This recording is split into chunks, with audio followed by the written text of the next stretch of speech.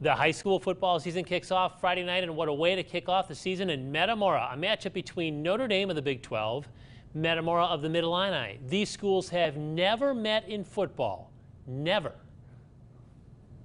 It's the first time in the school's history that we've played each other, which is just amazing. I can't believe that we've never played. But it's going to be fun. You got a real test coming out the door right on the first game, and the boys are looking forward to it. It's going to be fun. It's going to be a great game between us and Notre Dame.